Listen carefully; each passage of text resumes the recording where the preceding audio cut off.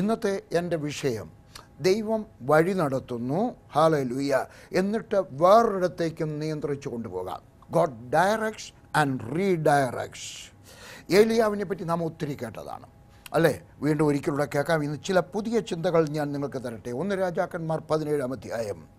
അനുസരിക്കുന്നവനെ തേടി ദൈവം അയച്ച കാക്ക വരും. അനുസരിക്കുന്നവനെ തേടി, ഒരിക്കലും ആർക്കും ഒന്നും കൊടുക്കാത്ത കാക്ക അനുസരിക്കുന്നവനെ തേടി വന്നു. ദൈവം തെരഞ്ഞെടുത്തവളെ തേടി ദൈവം അയച്ച ഒരു ദൈവദാസൻ വരും. കണ്ടോ നിങ്ങൾ രണ്ടിനകത്തെ ബന്ധം?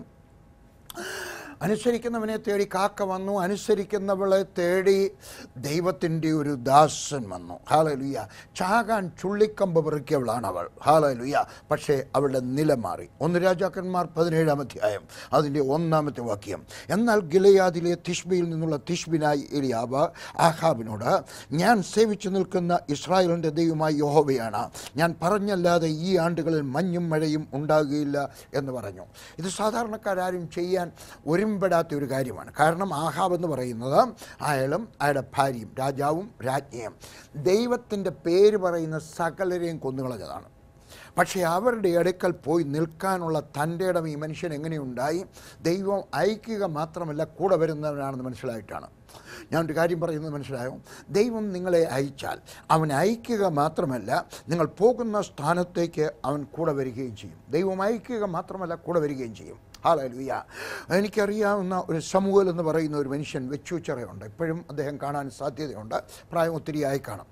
അദ്ദേഹം ഒരു ദിവസം പ്രാർത്ഥിച്ചുകൊണ്ടിരിക്കുന്ന സമയത്ത് ദൈവം അദ്ദേഹത്തിൻ്റെ ഒക്കെ പറഞ്ഞു, നീ പോയിട്ട് ഇന്ത്യയുടെ പ്രൈം മിനിസ്റ്റർ രാജീവ് ഗാന്ധിയുടെ സുവിശേഷം പറയുക. എൻ്റെ ഓർമ്മ ശരിയാണെങ്കിൽ അദ്ദേഹം മാസങ്ങൾ മാത്രമേ പള്ളിക്കൂടത്തിൽ പോയിട്ടുള്ളൂ. അദ്ദേഹം എൻ്റെ ഒക്കെ പറഞ്ഞതാണ്. മാസങ്ങൾ മാത്രം, ചിലപ്പോൾ 1 വർഷം പോയി കാണും. ഇല്ല, കുറച്ച് മാസങ്ങളെ പള്ളിക്കൂടത്തിൽ പോയിട്ടുള്ളൂ. പിന്നെ പഠിച്ചിട്ടില്ല. പിന്നെ അദ്ദേഹം ഒരു ലോറി ഡ്രൈവറായി. അത് കളഞ്ഞും വെച്ച് അദ്ദേഹം സുവിശേഷവിലാണ്. സമൂഹൽ പ്രായമുള്ളൊരു മനുഷ്യൻ. അദ്ദേഹത്തിൻ്റെ ഒക്കെ പറഞ്ഞു പോയിട്ട് രാജീവ് ഗാന്ധിയൊക്കെ സുവിശേഷം പറയുക. അദ്ദേഹം ദൈവം പറഞ്ഞത് വിശ്വസിച്ചു. അദ്ദേഹം ഡൽഹിയിൽ വന്നു, ഒരു വീട് വാടകയ്ക്കെടുത്തു. സാക്കേതിൽ ഒരു വീട് വാടകയ്ക്കെടുത്തു. 1000 രൂപയായിരുന്നു വാടകയെന്ന് തോന്നുന്നു അന്നത്തെ കാലത്ത്. വാടകയ്ക്കെടുത്തു. അവിടെ നിന്ന് ഹിന്ദിയൊക്കെ പഠിക്കാൻ തുടങ്ങി. നല്ല താടിയുള്ള ഒരു മനുഷ്യൻ, നല്ല വെളുത്ത ഷർട്ട്, വെളുത്ത മുണ്ട്. ഒരു ദിവസം ബസ്സിനകത്ത് ഇങ്ങനെ പോകുന്ന സമയത്ത് അടുത്തിരിക്കുന്ന ഒരാൾ ചോദിച്ചു, നിങ്ങൾ ആരായി, എവിടുന്ന് വന്നതാ? അത് പറഞ്ഞു, കേരള.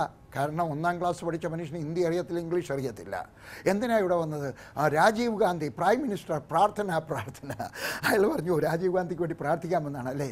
ഞാൻ ഇവിടുത്തെ പാർലമെൻറ്റ് മെമ്പറാണ്. ഈ ബസ്സിനകത്ത് യാത്ര ചെയ്യുന്നവരുടെ പ്രയാസമെന്ന് അറിയാനായിട്ട് ഞാൻ യാത്ര ചെയ്യുക.